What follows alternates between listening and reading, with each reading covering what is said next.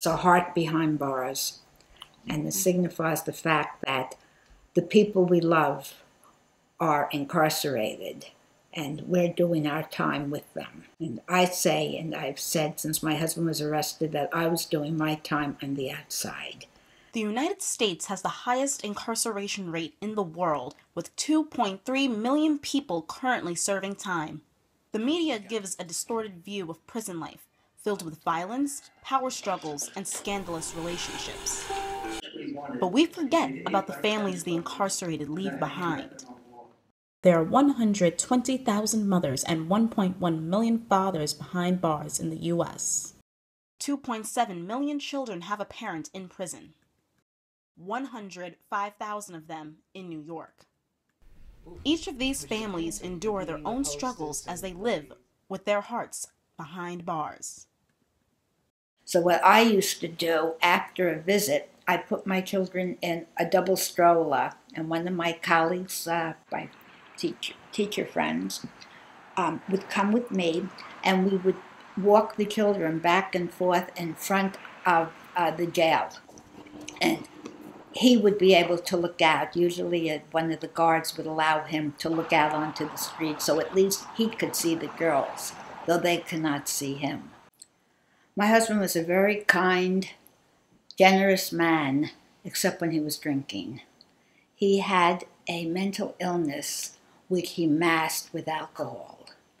And when he drank, he became violent. So my husband can be described as a Dr. Jekyll and Mr. Hyde. There were two sides of him. One side I loved dearly, the other side I feared. Barbara's husband, Gene Allen, returned home one night with his father after a night of drinking. The two began an argument that turned deadly when Gene grabbed a shotgun from the hall closet and killed his father. He called me one evening and told me that he had just shot and killed his father in my kitchen. Of course, I didn't believe him. He was very manipulative, and I knew that he wanted me to come back home. And I assumed that this was his way of getting me there, pushing my buttons, kind of. But he did put the phone down to his father's mouth, and I could hear the gurgling, the death rattle. Barbara's husband was convicted of murder. After a plea deal, he was sentenced to 2.5 to 7 years in prison. But she says it wasn't his crime that changed her life. It was his imprisonment. There was not a bit of my life that remained the same, except my job. Very fortunately, I was a school teacher. I had a career, as most women who are brought into this, they don't, but I was fortunate, and I had two very supportive parents. So I was able to maintain some kind of a semblance of life at this point. But my life revolved around trying to get him help. Barbara made sure she and her daughters visited her husband as much as possible. Prison visitations are not as colorful or as lenient as it appears on screen.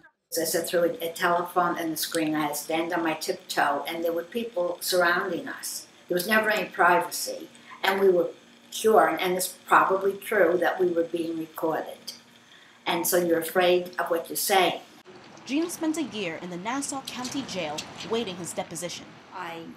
They were not allowed to visit at the jail. In those days, there were no visiting for children under 16. No telephone contact. This goes back to 1966. So the children lost total contact with their father. Now, Gene was a good father most of the time. You know, as long as he was drinking, and when he was drinking, I really did protect my children from him. So their remembrance of him was as a good person in their life, and now they had absolutely no contact with him. One evening, during the first year of Gene's imprisonment, Barbara was watching an episode of the David Susskind Show and was first introduced to something that would give her hope: the Fortune Society.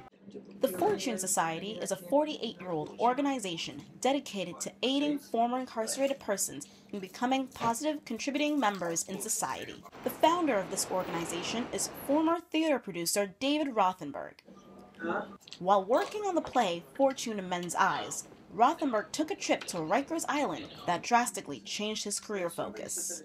I saw a lot of young men being herded about. It looked like a cattle call.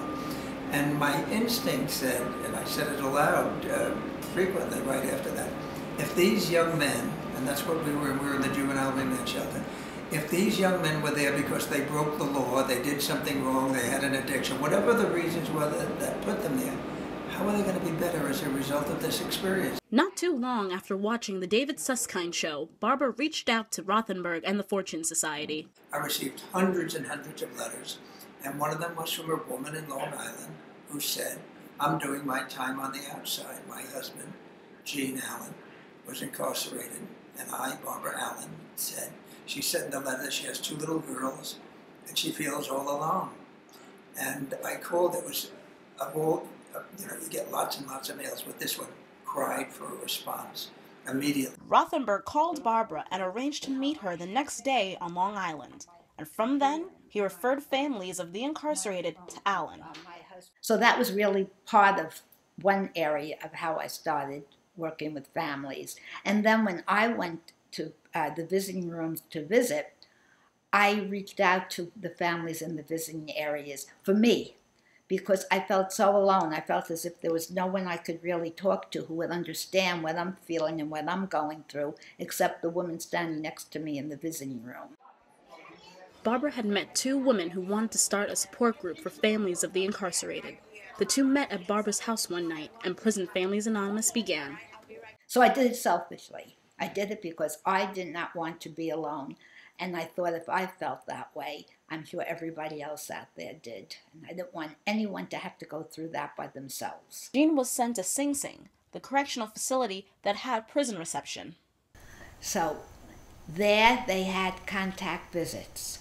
You could bring the children, and the children could sit on his lap, and there was just a table separating us. Sing Sing is up a hill, and you brought a packages. You're allowed a 35-pound package a month. And you had to drag it up the hill, and the children, and God help you if you veered from the path. You'd hear booming voice from the guard tower yelling at you. Once his reception period was over, Allen's husband was transferred to Green Haven Correctional Facility. There, the visitation conditions were very different. The only contact you could have with him is fingertip contact. Allen compared her husband's housing at Green Haven to that of an animal. I did not want my children to see their father in a cage, because literally that's what it was. He was in a cage. So the business with the children stopped at that point. In the spring of Jean's imprisonment, Green Haven began an annual Family Day picnic in the prison yard. The inmates cooked, and Allen says for a day, they could almost feel normal again. Oh, it was wonderful. We were together like a family, and he could hug his daughters. And I guess it was a lot of trepidation. When I came home from visits, when I left the prison, I always carpooled going up because I met all these families. And going up, we'd all be very animated and talk about, when we stopped on the way at the diner or something, if they only knew who we were, they only knew where we were going. But coming home, you could hear a pin drop. The ride was so silent.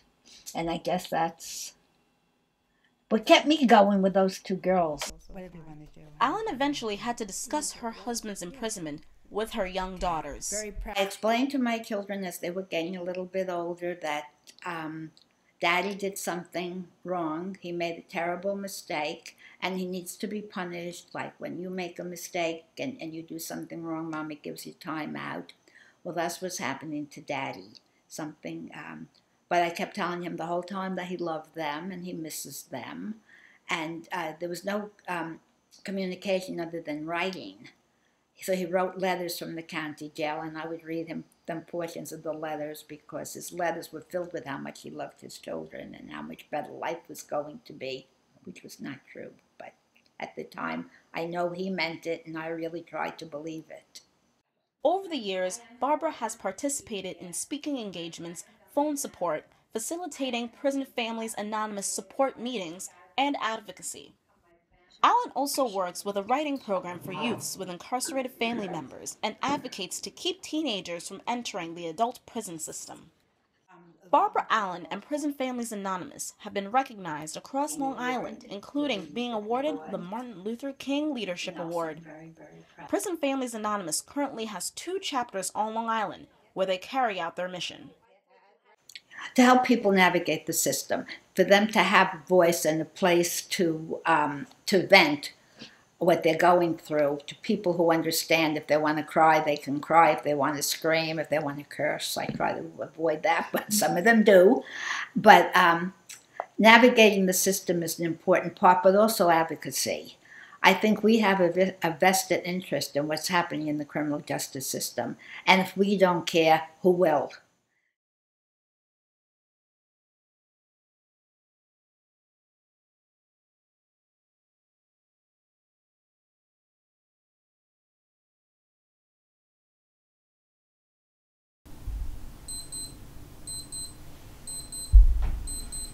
My busiest day will probably be Tuesday. On Tuesday, I wake up and I would brush my teeth, wash my face, and come downstairs after I get dressed. And then I would take my dog out into the backyard so she could poop and eat and do whatever a dog does. And then I would have some breakfast.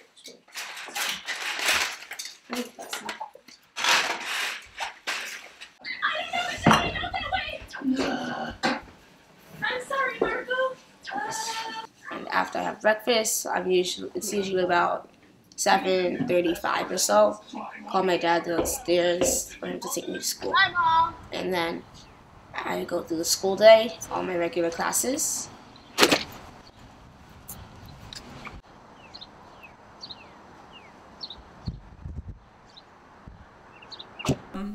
I have some input in Richard's schedule in that I know what happens in school and I know what's happening in the evenings, so I can sort of organize his evening with him.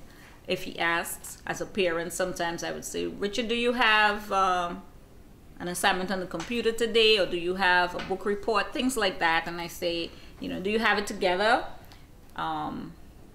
Could we, like plan how much time you're going to spend on each thing?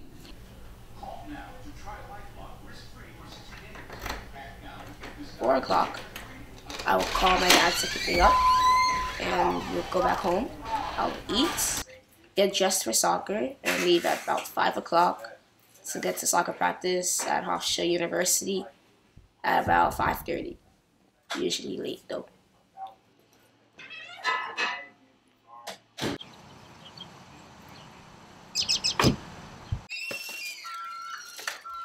After soccer, I come home. It's about 7:30 when I come home.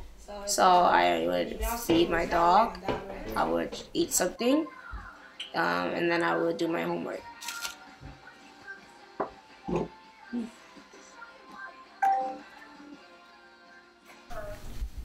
I get a lot of homework sometimes, and then on top of that, projects, computer assignments. So that usually takes a long time. So by the time I start my homework, which is at 8:30, and then by the time I finish, which is about maybe 9:30 or later, I would take a shower, brush my teeth, get dressed for bed, and go to bed.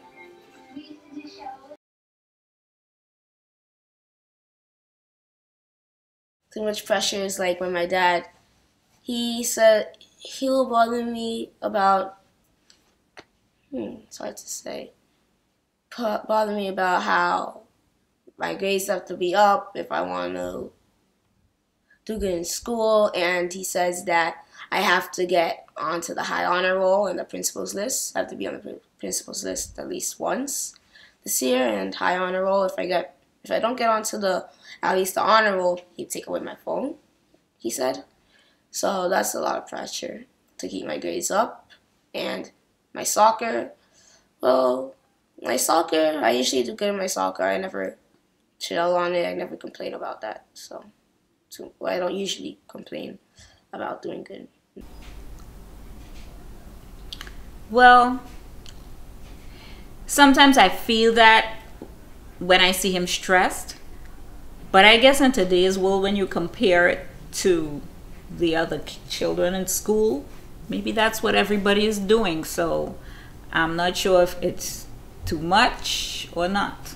You know, if you look at it as an individual thing, and again, I have to look at what I was accustomed to as a child. Well, I don't want to go into my 12-hour schedule, but I I didn't have television to watch and relax. I had to walk an hour to and from school in the hot sun.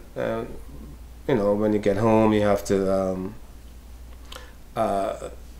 maybe do activities to get water into the house and to get food on the table. But my schedule was probably tougher than his, because he has me to help him out. I take him to soccer practice. All he has to do is jump in the car. In my case, I had to find my way there. All right, so he has work to do. He has a schedule, but I don't think he's overscheduled. I feel that growing up as a child and growing up as a child in Trinidad, life was different.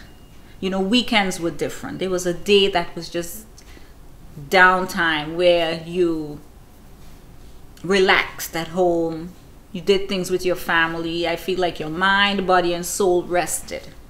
But I feel that doesn't occur with Richard now. And maybe it doesn't occur with most of his peers. So it's hard to always say, it's too much as opposed to it's just enough. I'm very tired during the day. I get pounding headaches in the back of my head. It hurts like really bad. So yeah, I get pounding headaches and extremely tired sometimes. Every day, towards the end of school, every day when I come home from school, my headache is terrible. Like when I go to soccer practice, during the car ride, it's very terrible. I had to go to the hospital for it once.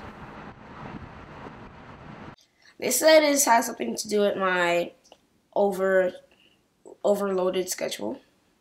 I don't put too much pressure on him. I think I put just enough. Oh no, I definitely don't put pressure on Richard. He puts enough on himself. Too much pressure on myself. People tell me that a lot sometimes, but it gives me good grades and it makes me better at soccer, so it just makes me really tired. In America, kids have lots of opportunities, way more opportunities than I have had. I was raised in circumstances where most kids in my circumstance wouldn't achieve what I have achieved in becoming an attorney.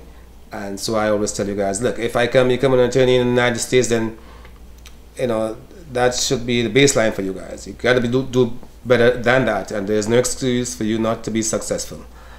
And I think if you guys, plus you guys have been raised with two loving parents. I didn't have that, so you have that advantage. So yeah, I think being raised here, being raised by us as parents, I think you all had a great opportunity to be successful in this society with the freedom we have here, with the opportunities we have here. The sky's the limit, and that's what I want for you guys, just to do the right thing, push forward, and continue to be positive, and you'll be successful. I'm gonna become a professional soccer player when I'm older. I'm also gonna go to college.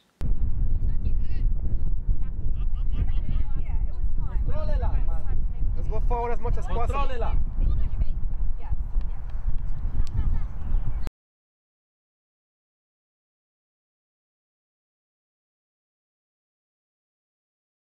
What is a stereotype? It is a widely held but fixed oversimplified image or idea of a particular type of person or thing.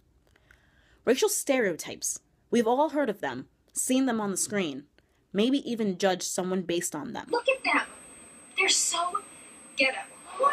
But where do these stereotypes come from? Who determines which ethnic group possesses which trait? To answer this, we have to go back to the beginning. In American society, there is a social hierarchy of power where white people are on the top and all deemed non-whites at the bottom. In creating this racially oppressive society, prejudice towards non-whites was established and largely enforced. The key element in establishing prejudice within a society is to have the marginalized groups viewed not only as something strange and different from yours, but as dehumanized as possible.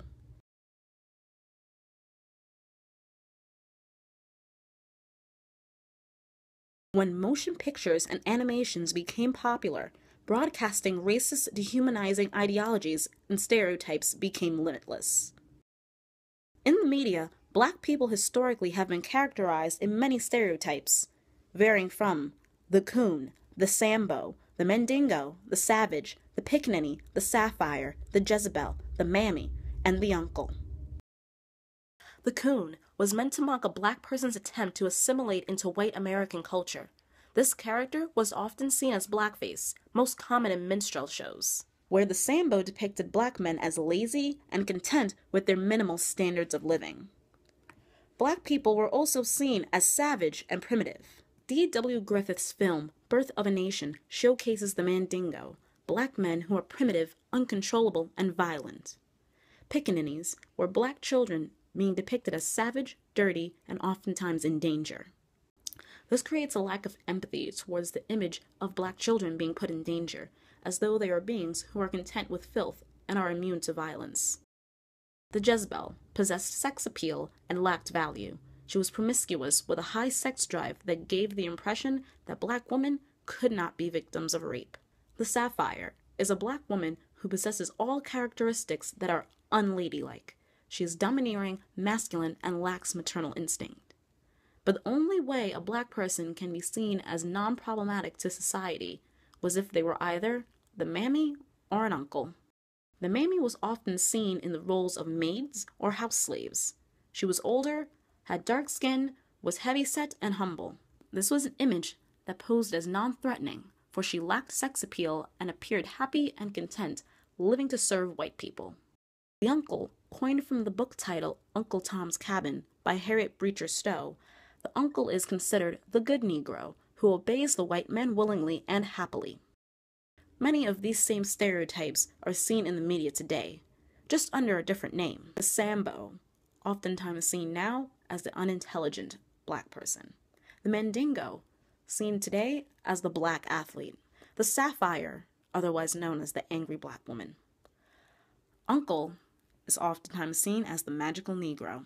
With each passing decade, Black people have made and continue to make significant progress and contributions to society. Yet, these media stereotypes just can't seem to disappear.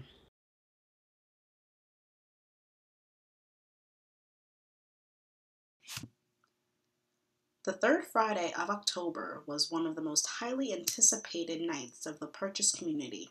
It was the Neon Lights Party thrown by Latinos Unidos. Latinos Unidos is one of the cultural clubs on campus. Its objective is to promote diversity on behalf of the Latin community on and off campus. But you do not have to be Latino to be a part of the club. The unique ethnic background of LU's current president is proof in itself. President Stephanie Banja is of Italian, Lebanese, and Turkish descent. She makes history as becoming the first non-Latina president of the club. So what drew you to be actively involved in a club so dedicated to a culture that's not your own? So I guess it would be two reasons. I originally was dragged by one of my friends freshman year, and I was just like, but I'm not Latina, what am I doing here? Like, there's no point. But when I did get there, I did notice that there were a lot of other people who also were not Latina. So I was like, okay, this could work. But it was fun. I enjoyed it. I remember that meeting very clearly. We did like skits and everything, and it actually did have to do with different groups of people. So it was kind of funny to like see everyone enacting those. But I guess from there, I kind of just was like, all right, I do like it here. The people are really accepting and really nice. So I kept going, and then sophomore year, I became involved. You said there were 2 reasons. Oh yeah, and the other reason, sorry, my stepmom's Dominican, so it's like I kind of feel, even though I'm not Dominican, I was raised with part of that culture in me, because her and my dad have been together since I was like 5, so I've grown up with that side of her family as well. And I've been to DR a couple times, and like not just on resorts, so it's like I do know the culture a little bit. Despite the judgment Banja faces for not being Latina, she uses her unique background to promote intercultural curiosity and involvement. So, how do you further embrace the Latina culture beyond halfway growing up with it? I do know how to cook Dominican food, so I guess that could count. I dance, so I know bachata, merengue. My salsa we're working on it. It's not bad, it's been a work in progress. With neon lights, all eyes were on Banja as she stepped up to the plate to produce this party. I'm pretty much now learning that I have to let my reins loose a little bit and be more on the supervising end instead of doing everything myself. So I'm pretty much just making sure that all the supplies have been ordered, all the docs have been updated, emails have been sent out, flyers have been printed out, promotions still going. It's just mainly overseeing now, because I remember since my responsibilities the past 2 years have been more on that other end where I'm doing the nitty-gritty work. Now it's just like I have to make sure that the nitty-gritty work is getting done by everybody else. When the big day finally came, Banja had to put her nerves aside and just hope that the countless hours she and her club have spent working toward the party pay off. What are your overall expectations for the night? For neon lights? Ooh. Just that everything runs smoothly, because that's always the most difficult part. The day of, I don't have to worry as much, even though we all know I'm going to worry. But I just want everything to run smoothly from beginning to end, cleanup's a breeze, nobody's destroying anything that should be respected, because that's happened in previous years. And yeah, that's pretty much it. And that just, because I know usually for that event, it's a very large event, so I'm just hoping that no fights break out or anything like that, and that everyone can just get along and have a great time and just enjoy themselves. Throughout the night, people seemed to be enjoying themselves, and the party was surely making an impression on new purchase students.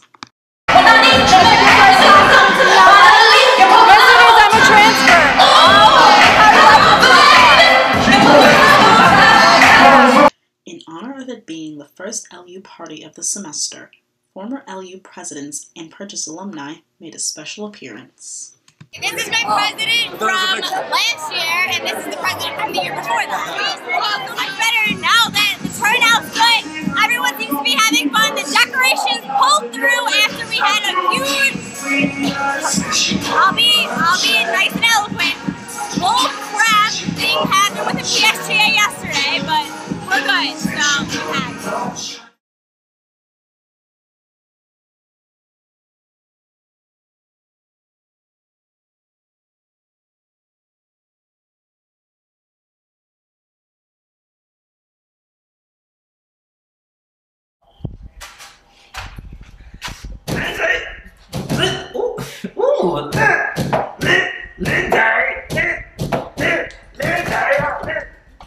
Dave, what do you want? It's 3 o'clock in the morning, and why do all black people gotta make a beat when they knock on the door? Look, Lindsay, I'm nervous about the promo. Can we talk, please? Can we talk? So you said you needed help with the promo? Yes, I'm very distraught. See, I don't know what to say. Should I be like, hey, ladies? Wait, before you continue, can you answer me this one question? What? Why do you have pantyhose on your head? I'm not pantyhose! I'm tired of saying pantyhose! Not pantyhose! Do-rag! Better? No, I'll just leave that little thought to myself. This is serious, alright? So anyway, yeah, you have a... Alright, I don't know how should I say it, because I'm trying to get some bitches after the show, like, boom, boom. Should I be like, hey, I'm Dave Nexton? Or like, hey! How about Dave you just Nexton. show me what you have? Oh, you a little freaking tonight, huh?